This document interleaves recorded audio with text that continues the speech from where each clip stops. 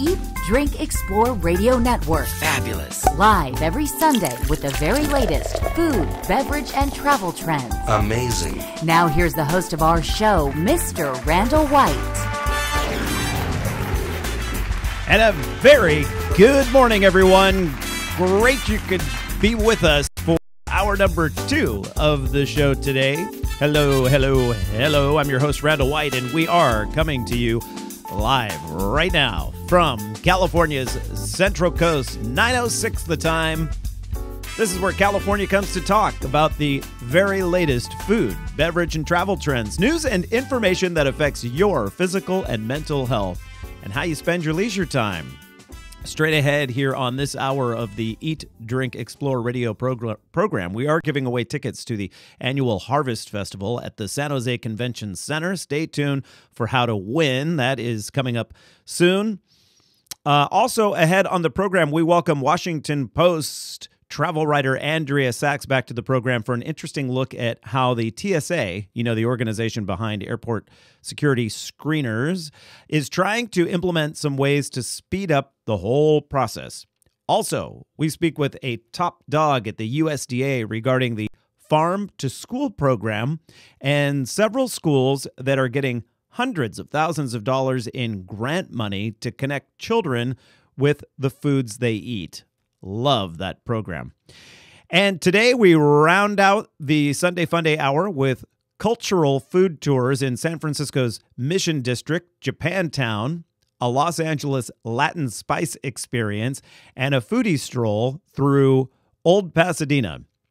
All those stories straight ahead right here on Eat, Drink, Explore Radio. But right now, it is time to get the latest food, beverage, and travel news from the Eat, Drink, Explore news desk on this Sunday morning. Scientists say they are hoping to recreate wine made thousands of years ago by studying the residue of ingredients found inside clay vessels discovered recently in Israel. It was announced this past week that a giant wine cellar was located by archaeologists and is likely the oldest and largest of its kind, holding the equivalent of 3,000 modern-day bottles of wine. That's a nice cellar. The finding predates the Bible, also the Dead Sea Scrolls, at roughly 1700 BC. The team says the cellar was destroyed in some violent event, possibly an earthquake. Another intriguing aspect of this discovery is a pair of doors leading to another large room. Scientists say they plan to explore what's in that room, but not until sometime in 2015 when the next dig is planned. You're running out of time to thaw your frozen turkey if you haven't placed it in the refrigerator quite yet. According to Butterball, there is a shortage of fresh birds. You should give yourself a full 24 hours of defrosting time for every 4 pounds of frozen turkey. So a 16-pound bird placed in the refrigerator right now should be defrosted by Thanksgiving morning, but that doesn't give you any time to brine overnight, of course. Roughly 80% of the birds sold this time of year are of the frozen variety. That's most of you. The fresh bird shortage is limited to those larger than 15 pounds, which constitutes only a small fraction of the Thanksgiving consumer market. Butterball's press release stated the company's birds did not gain as much weight as expected, which has many food journalists pondering why. Butterball has yet to comment on any of the theories being tossed about. A request to shut down a Southern California plant that makes the popular sriracha hot sauce is on hold following a judge's ruling on Friday. The city of Irwindale wants to halt production of Weifang Foods facility following complaints by a number of local residents who say fumes from the plant are causing health problems. The judge is waiting for a report from the South Coast Air Quality Management District on the nature of the smell. This according to the LA Times. The city has received at least 18 complaints from residents, with some saying the plant's exhaust is like getting hit with pepper spray. The judge did not set a future date for the showdown, but the case is expected to resume in the coming weeks. Sugary drinks may increase a woman's chance of developing endometrial cancer. This according to a recent published study funded by the National Cancer Institute. Researchers say postmenopausal women in their study who drank the most sugary sodas had a 78% higher risk for this most common form of the disease. Data was used from more than 23,000 women who report dietary intake as well as other information. San Francisco and San Jose are among the happiest places to live in the United States. This, at least when considering large metro areas. The annual report by Gallup ranks the San Francisco, Oakland, Fremont area as number 2, and the Silicon Valley cities of San Jose, Sunnyvale, and Santa Clara in the number 3 slot. Factors considered included residents' physical and emotional health, work environment, and life evaluation. Top on the list is the Washington, D.C. area. Denver came in at number 4, followed by Minneapolis at number 5. San Luis Obispo, where I'm sitting right now, also made the cut when including smaller metro areas, ranking number 10 for overall well-being. I love it. Well, here's the deal. Climate and scenic surroundings are not part of the equation. So I think all the California locations would bump up a bit if that were the case. Humboldt County's Lost Coast Brewery is set to quadruple its annual output of craft beer varieties next year, including the company's well-known Downtown Brown, Great White, and Tangerine brands.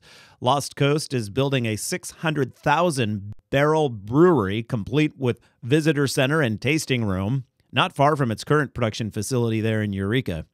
The North Coast favorite is part of a greater trend among California craft breweries who are expanding their operations to supply a public thirsty for our state's top-rated beers. Other Golden State breweries that have recently boosted capacity on a large scale or are in the process of making that happen include Chico's Sierra Nevada, Petaluma's Lagunitas, San Diego's Stone, and Paso Robles' Firestone Walker. Both Sierra Nevada and Lagunitas expanded by moving out of state. Stone and Firestone, also, of course, Lost Coast, all remaining here entirely within California.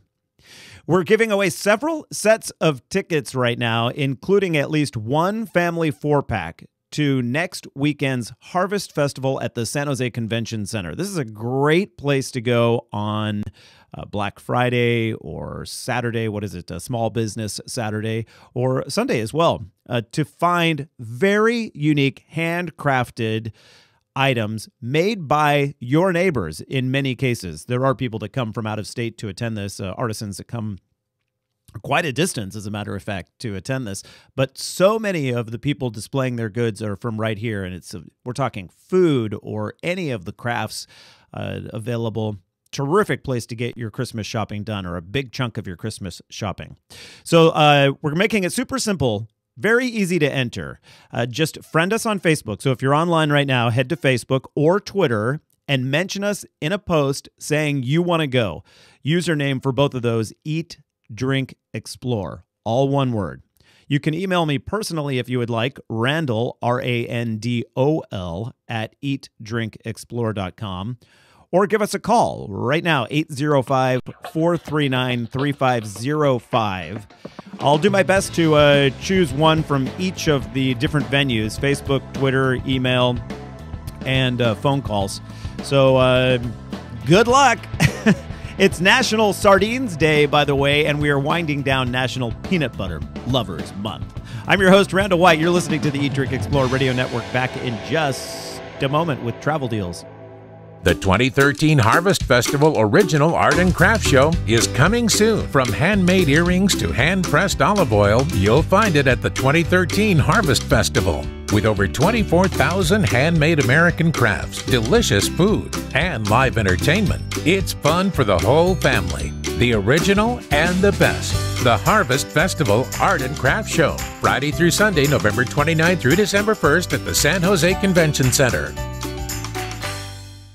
In most parts of the country, autumn means falling leaves and cool or even cold days. But in Palm Springs, it's the kickoff for the area's fun season with warm, sunny days and exciting, vibrant nights. Right at the center of everything is the newly renovated, all-suite Hyatt Palm Springs, a classic resort property that sits at the base of the San Jacinto Mountains. The resort features in-room spa services, a poolside bar, cabanas, and the Share Small Plate Bistro and Wine Lounge. Also, just steps away, world-class shopping, some of the state's best dining options, and for a limited time, the famous Forever Maryland statue. Make your next destination Palm Springs, and while you're there, make your home the all-suite Hyatt. Get the best rates online at HyattPalmSprings.com. That's Hyatt, Hyatt, PalmSprings.com. The 2013 Harvest Festival Original Art and Craft Show is coming soon. From handmade earrings to hand-pressed olive oil, you'll find it at the 2013 Harvest Festival. With over 24,000 handmade American crafts, delicious food, and live entertainment, it's fun for the whole family. The original and the best. The Harvest Festival Art and Craft Show. Friday through Sunday, November 29th through December 1st at the San Jose Convention Center.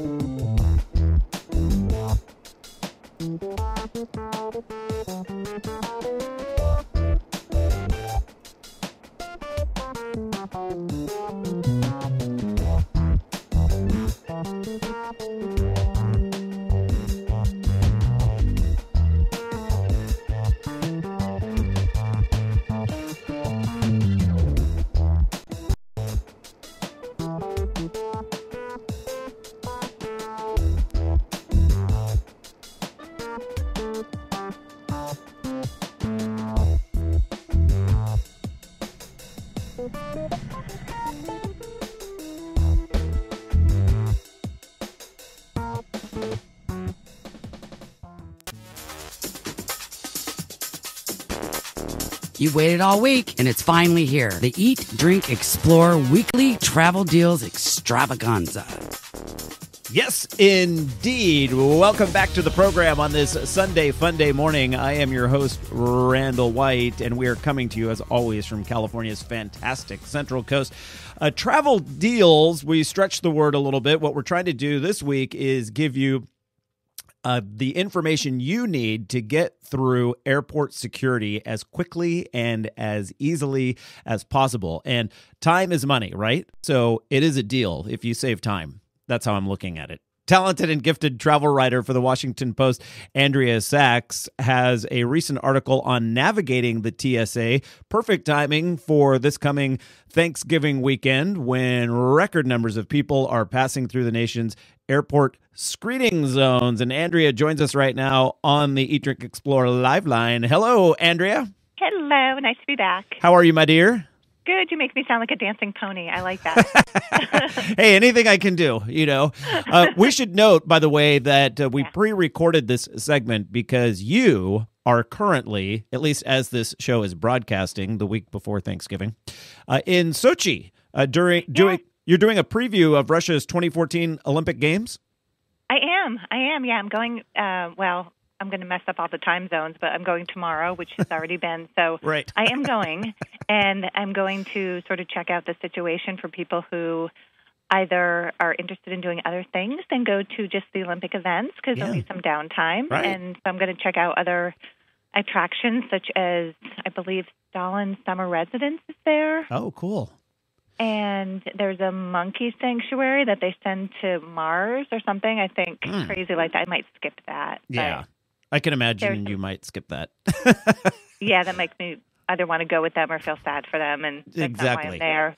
I wish there's some interesting sites. I look forward to hearing about it, which we'll do next month, and I wish you the best of luck. I'm not a big fan of next year's games based on the host country's draconian anti-gay, anti-free speech, anti-eat, drink, explore host Randall White rules. But that said, I am envious that you get to go because the travel bug in me sees the incredible experience it'll be and overlooks the intense anti-feelings I have toward the rulers of Russia. So right. And I feel like sometimes we good people with open minds should invade places with closed minds and sort of introduce these ideas. Hey, I like it. Most likely will be doing next month's interview in Siberia in between my chopping pebbles into dust and whatever else forced labor they might make me do. But no, I do feel like it's important. And I spoke with someone who is the Moscow correspondent, and I said, is there anything I shouldn't talk about? And she said no. They're very open to talking about everything. Sweet. Ooh, I'm happy to hear that. So to get to all these... I'm your ambassador. Good. To get to all these remote places, Andrea, you have to go through TSA. Several times. What did you discover in your work, your investigation into navigating TSA as easily as possible? Well, what we did, Becky, who's also another reporter here at the Post, and we spent the day at Washington Dulles in Virginia, and we mainly focused on PreCheck, which is, they introduced it in October 2011, and it's one of the trusted traveler programs. So if you basically throw out all your information to TSA or to the airline and they feel confident that you are not a threat or you're low risk, then they'll allow you to go through the special lane, and you can keep your shoes on, which is such a novelty. Nice, yes. And keep your laptop in the bag, and keep your liquids in the bag, and keep your belt buckle on so your pants stay on. That happens often to me. My pants fall off. And well, then you're just looking hip. Having your pants halfway down, I know. I don't think when they're my ankles, it's not supposed to go. Nice trip. The whole just... Yeah. I was just going to say, the whole just being able to keep your shoes on, to me, that's the biggest one of all, because I don't like taking off my shoes and then having to walk with my socks in the same zone that all these hundreds and hundreds of people before me have just walked in their socks. That I know. Grosses me out. Yeah. And you do the hop, when you try and put your boot on, you hop. Yeah, right. You do that too. It's like when you're in the grocery checkout line, you wait in this long line for grocery checkout, and then as soon as you're done paying, you don't have everything bagged yet, and they're already working on the next person. And so I feel rushed and like, oh my gosh, I'm holding everybody up. That's how I feel every time I get through TSA. It's like I wait and I put all this stuff through. Then all of a sudden I'm through, and it's like all of a sudden they sped up their operations. It's like the bags are coming through one after another. So I know. How often do you... it's like the I Love Lucy episode. Yes, with the chocolate. That's you. That's Andrea, how often do you need to fly for this version of TSA to make sense? Well, TSA works by being mysterious, and they like the randomness of it. So you can actually sign up for it through Global Entry or some of these other trusted traveler programs. Mm-hmm. So Global Entry is the one. It costs $100, and it allows you to go when you're returning from a trip abroad. You can skip immigration and customs and just use their kiosk and scan your passport. Oh. And so because you're Global Entry, you just immediately become a PreCheck member. Right. So you can do it that way. You do have to go to the airport. You do have to do an interview and fingerprinting, but then that's it, and you're good for 5 years. And it's $100. It's $100. The airline can also, and I don't know I don't know the particulars about that, but I think if you're a very frequent flyer, you're in the program, they could opt you in. Oh. And we were at the airport. So many people were just sort of opted in without them knowing, and they were really happy about it. So if you ever see like a little thing from your airline that says, do you want to be part of PreCheck, you say yes. And that doesn't cost you anything. That's good to know. Yeah. And then the TSA is also, they said by the end of the year, they're going to allow you to just directly apply for the program, and it will be $85. Mm-hmm. And you can apply online. And then you just have to go to one of the enrollment centers and just do the fingerprinting. And that could be a hassle for you guys because I think they're only going to be right now in Dallas and Indianapolis. Oh, yeah. So that's not very convenient. But also the military, active military, is immediately part of the program. And finally, TSA might just pick you. Like they might just, and so many people were just picked because TSA just sort of put it on their boarding pass and said, you've been approved. Wow. And they That's want nice. 25. Yeah, they're trying to get 25% of travelers to be just randomly selected or be in this program. Well, that would really speed things up to remove one quarter. Yeah, we met people that 4 or 5 times in a row they were selected, and they don't know what happened, but they embraced it. So it can happen. I'm waiting for it to happen to me. Did you? Well, the amount that you travel, you would think that it would. I know, but maybe because I'm going to certain places, I don't know. Maybe I'm flagged as a spy. I don't know. I was kind of wondering what the red flags might be, especially the carry-on items. Clearly, if you have like a knife or, in my case, I always get caught with a bottle opener, a wine bottle opener. And I'm like, oh no, I'm losing another one. I should buy stock in wine bottle openers. But are there certain things that you just common sense think before you get in that line? What do I need to remove? Yeah, and it's not even that. It's really behind the scenes. So it's really TSA. They said to us, the spokesperson said, the more information you give us, the more we can trust you. So if you're giving them information about, your birth date, how every time you have to fill that in, your birth date, your gender, and just if you have a pattern that makes sense and isn't jarring. Yeah. It's just they're looking at all that, which is creepy in a way for people who think that they're too intrusive in our personal lives. Right. But the benefit is because they are looking at our patterns that they know that we're, just going to Austin to listen to music and just going up to Massachusetts to have turkey with my mom. Like, I'm not threatening whatsoever. Right. So it's really not so much that you get caught with a weapon or anything in your bag, so that is alarming. It's really behind the scenes stuff, like how much personal information you're providing them. I'm happy to give them just everything because I don't want to go through those lines. I really don't care. I don't have anything to hide. I don't think they're going to be using it against me. I don't have this big brother sort of mentality. So, interesting stuff. We'll provide a link to your piece there at the Washington Post online at eatdrinkexplore.com. I cannot wait to hear about Sochi when you get back, Andrea. Thank you. And then you'll have to go. Yeah. Yeah. Andrea Sachs, travel writer for the Washington Post, joins us every month here on the Eat, Drink, Explore Radio Network. Thanks again, Andrea. Have safe travels. Thank you. Talk to you next month. All right, everybody.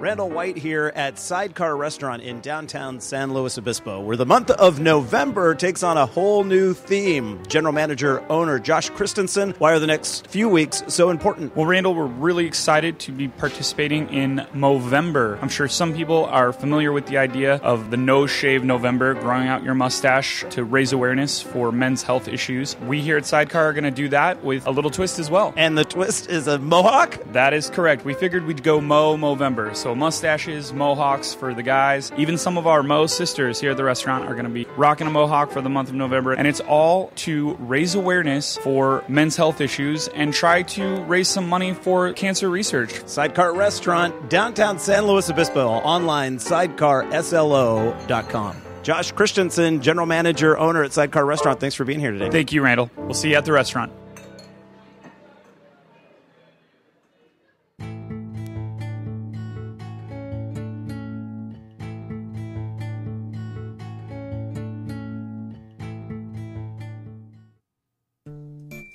The traditional light bulb, a groundbreaking invention in 1879. Other groundbreaking ideas from that time, the whalebone corset, the pedal-operated submarine, and the two-story outhouse.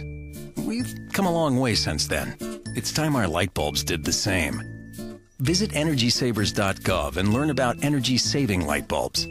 See, these new bulbs are more efficient than the old ones, like a text message is more efficient than a carrier pigeon. They last longer, too, like how we humans last longer now that doctors use antibiotics instead of leeches. And they cut down on our energy costs, because in our own groundbreaking age of aeroplanes and moving pictures, We deserve a light bulb that saves us some cash. Saving energy saves you money. Learn more at EnergySavers.gov. Brought to you by the U.S. Department of Energy and the Ad Council.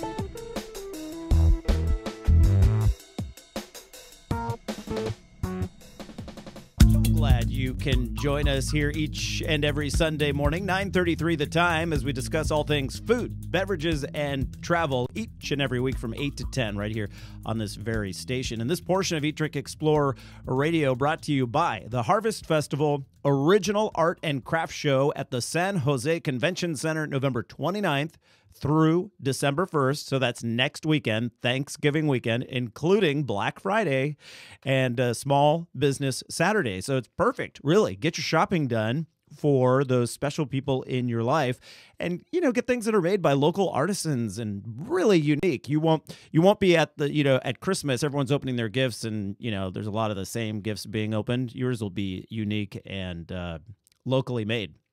Also, a reminder, we are giving away several sets of tickets, including at least one family 4-pack to this Harvest Festival. Great place to get those gifts, as I mentioned. Now, really easy to enter. Just friend us on Facebook or Twitter and mention us then in a post saying you want to go. Username, Eat Drink Explore, for both Twitter and Facebook, all one word. Or you can email me personally, Randall, Randol, at eatdrinkexplore.com. Or you can give us a call right now. We will answer the phones for the next 5 minutes or so, 805-439-3505. Again, 805 area code 439-3505. Giving away tickets to the San Jose Harvest Festival. Now, to our guest segment. You know how passionate we are at Eat, Drink, Explore Media when it comes to fresh and local produce and gaining access to these foods for school children. Well, a program by the USDA is handing out hundreds of thousands of dollars here in California to support several schools that have innovative farm-to-school programs in place. And joining us on the Eat, Drink, Explore live line right now to explain how that works exactly is Kevin Concanon. He's the Undersecretary for the USDA's Food, Nutrition, and Consumer Services. Great to have you on the program, Kevin. I'm thrilled to be here, Randall. When I read this news release earlier in the week, earlier this past week, I just thought, well, that's fantastic. I didn't even know the USDA encouraged these sorts of things. Well, we have for the past 4 years now. In particular, we've been encouraging what we call broadly farm to school, which really has as its basic elements promoting more school gardens, promoting more local purchasing, and really putting an emphasis on educating students in the school to where food comes from, and in the process encouraging those students to eat healthier.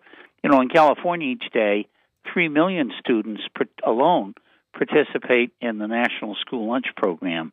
Right. And, of course, California is, if not the most diverse agricultural economy in the country, and you can grow around year-round out there, and yet even in states like California with all that abundance, you'd be surprised how many students really think food is coming from the supermarket chain instead of connecting it back to somebody has to grow it. And with this Farm to School initiative, again now in its fourth year, has really been developing even more and more momentum each year as a way of both connecting students to local foods, especially fruits and vegetables, which is the part of the American diet that people of all ages do least well at. That is, most of us don't consume enough fruits and vegetables. We'd be better off health-wise if we did.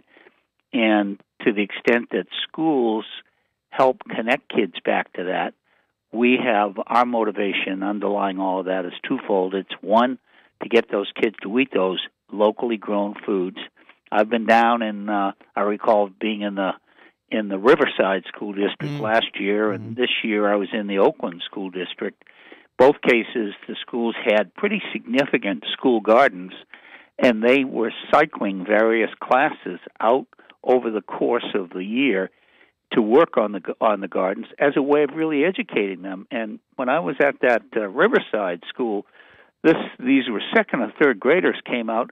They told me more about the benefits and the health benefits of strawberries than, some of the PhDs we have hanging around the ag department here. Isn't that great? They were very impressive. They really were, and they were very proud of the fact that they, were tending those plants. Yeah. So it's very exciting for us, and as you mentioned, a number of school districts in California were successful in getting these grants, and we see the grants as more catalysts really to further the effort, because other schools hear about this from their peers who are in the either teachers or in the school nutrition side, and it prompts them to say, well, we could do that in our school as well. We could have raised bed gardens, or we could have a half-acre set aside that is not so much for industrial purposes to feed the school as much as it is to connect kids back. The school I was at in Oakland a couple of months ago, they were so thrilled there that they were talking to me about vermiculture, how they are. Is that the worms? Worms, and all the things they were doing with worms. And the kids brought me over to this compost bin, where again they had millions, I suppose, of worms, but they were talking about worm castings and how they place them back in the soil and the difference that it makes. Well, to me, that was music to my ears, because one, they were connecting kids. This is in Oakland, an urban part of the country, part of the state. One of the schools that is a recipient of this money. Yes, that's right. I'm not sure if it's that same school I was at, but there is a school in Oakland in the Unified District that has won a grant as well. Yeah, Oakland, the Unified School District there got, for implementation of a new plan, I imagine, $100,000. It ties with the Pittsburgh Unified School District for the most amount received for another implementation program for $100,000. I'll just quickly go down the list here. Modesto City Schools, an implementation grant for more than $90,000. And speaking of Modesto, they're there in the Central Valley, which is really the hotbed of agriculture in the state.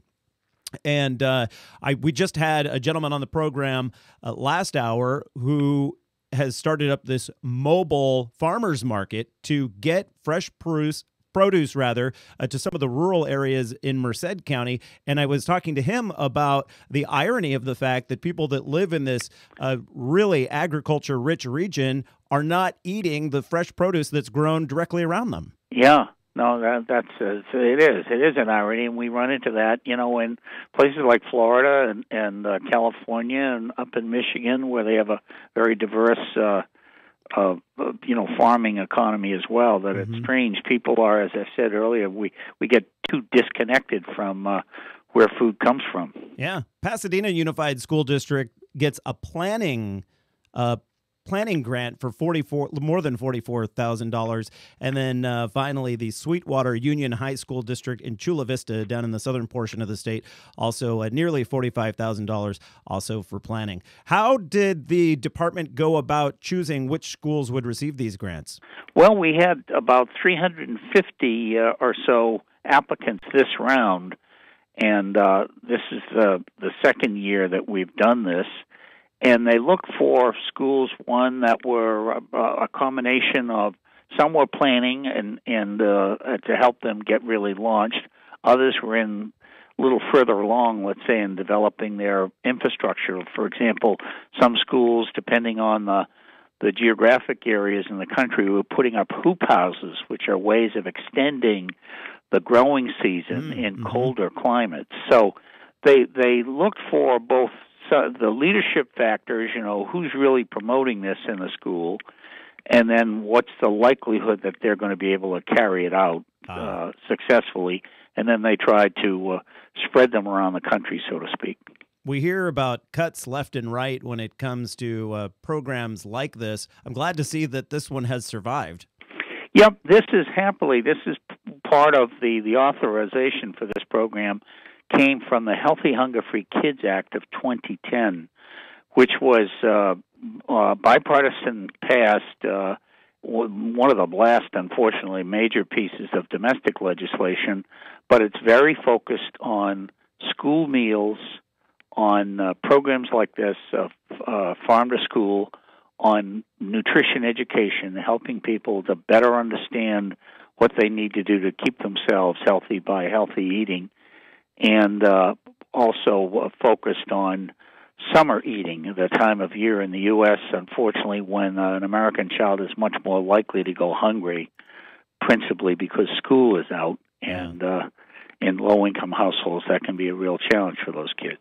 There's no greater incentive to get these plans going than the financial version, which you're doing by issuing these grants. We've had some celebrity name power here in the state in Southern California. Jamie Oliver, pushing for this sort of, these sorts of projects. In the northern half of the state, Alice Waters in the Bay Area, famous for her Chez Panisse restaurant in Berkeley. I know that she has a lot of plans like this going on as well, but to see it coming in at the federal level, I just found that to be significant, and that's why we wanted to have you on the show to talk a little bit more about it. Any plans to expand it?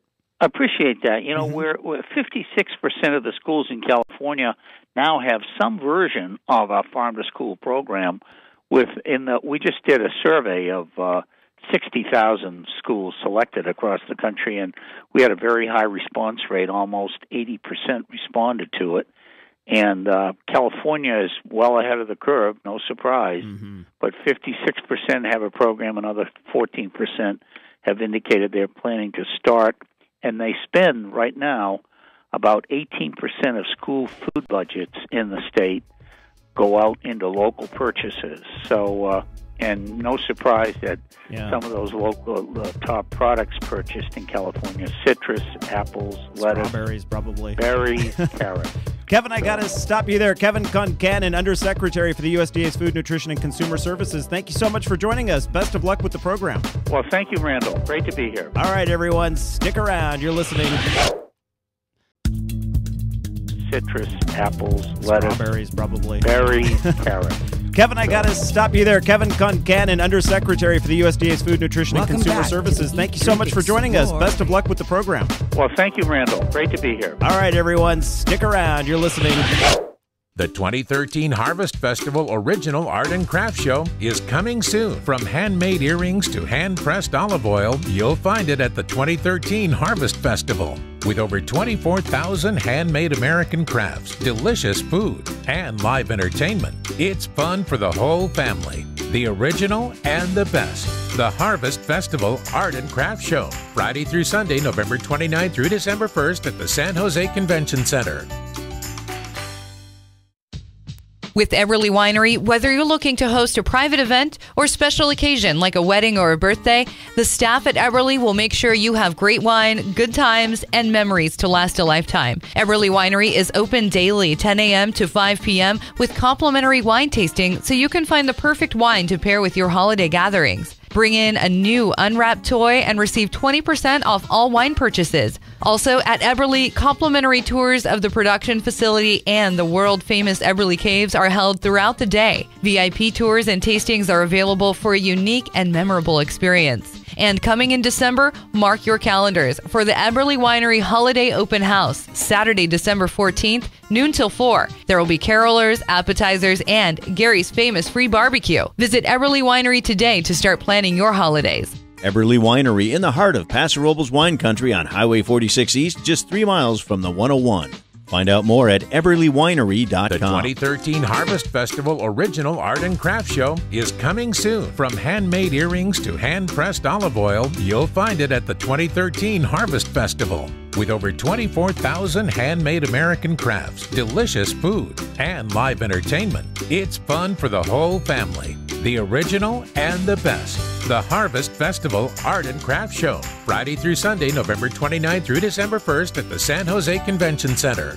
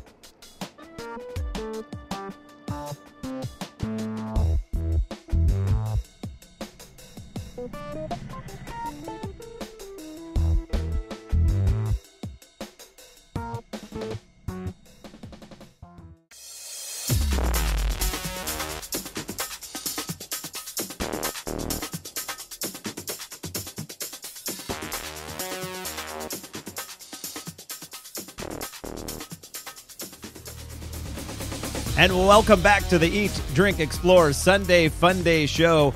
9:49 now the time. I'm your host, Randall White, and we are rounding out the second hour of our program. And it's time for our weekly Explore California segment, heard each week through December at this very time. It's our goal to give you some really great ideas for enjoying yourself, or perhaps with the upcoming holidays, some gift ideas that can be used by your friends.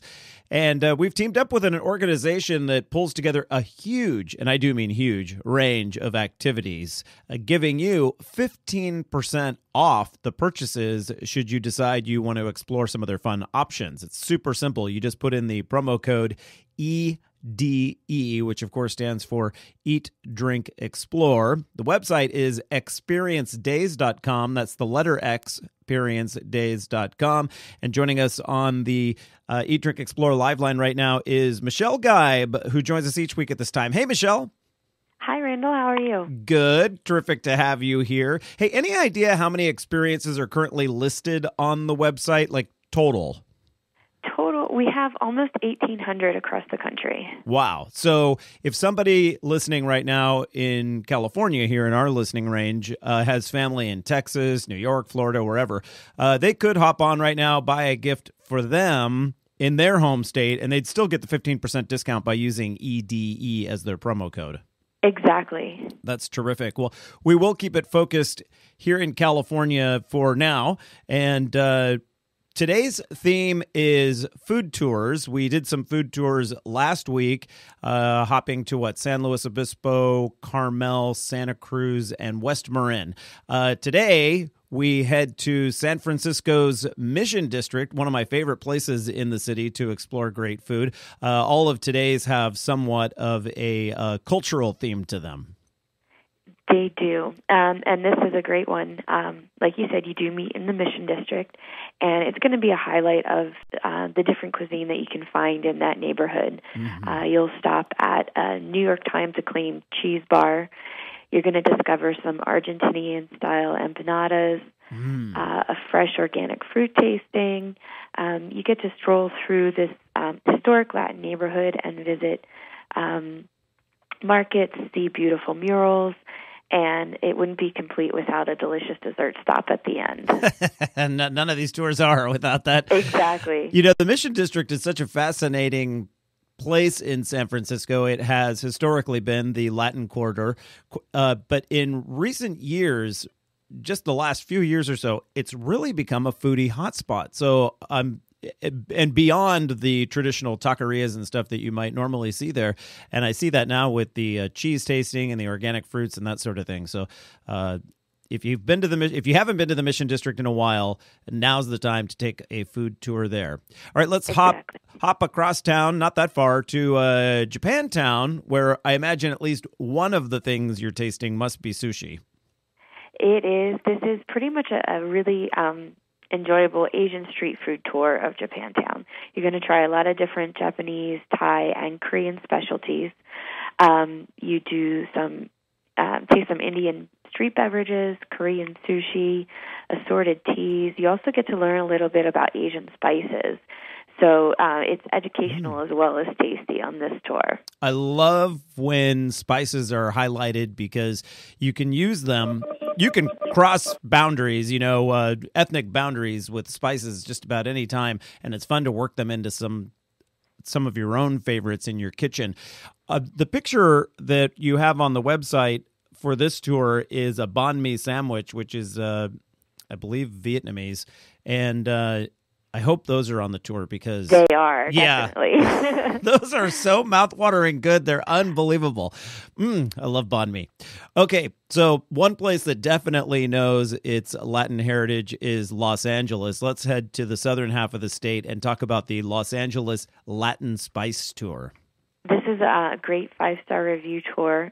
You get to visit LA's first tortilla factory, a nationally acclaimed tamale restaurant. Mm-hmm. You also will visit a Latin cafe. You kind of get a mix of the heart of LA and its Latin heritage. And you get to not only travel by foot, but you're going to go on the Metro Gold Line as well, so you can cover the best that this tour has to offer. That's terrific. The Metro Gold Line has expanded recently into East LA, so that makes sense. And the very first tortilla factory, I've never been to a tortilla factory. I'd love to go to that portion of it. That would really be a lot of fun, I think. And boy, LA just has Latin cuisine from your tiny street taco truck that pulls up, to 5-star dining. And speaking of 5 stars, you said this is a 5-star tour. All the tours on there can be voted or rated by your users, right? Correct. So, we take in all their feedback after they enjoy the tours. Oh, that's terrific. And you check out all these things ahead of time before they're even listed on your site. And then we do. And then beyond that, the users rate them as well. So our last stop, at least for today on these food tours, is Pasadena. And Pasadena's Old Town, Old Pasadena, is so charming. Why not stroll through there and snack while you're at it? Exactly. This is one of our original food tours that we've offered.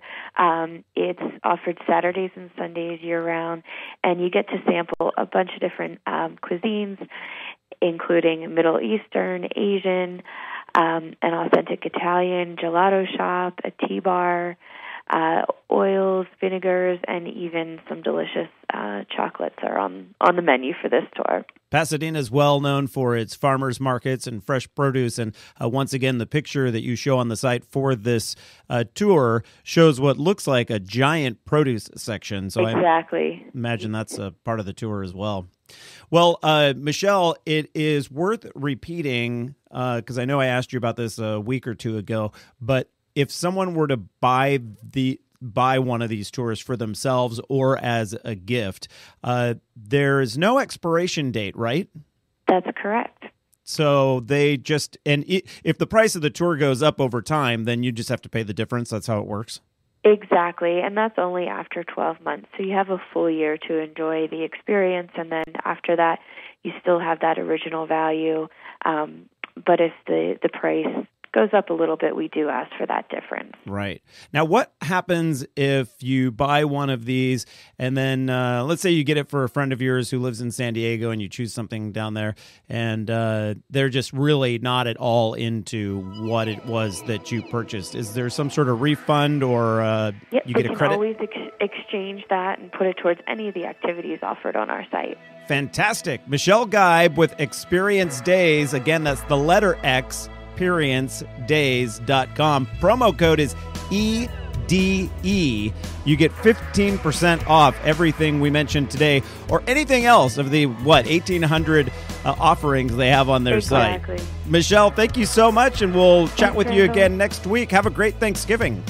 You too. All right, everyone. Great to have you with us as always. I am your host, Randall White, saying get out there, enjoy your state, and bon appetit. You've been listening to the Eat, Drink, Explore radio program.